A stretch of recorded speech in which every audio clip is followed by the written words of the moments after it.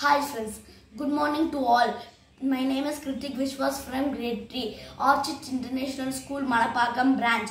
Now I do purify water.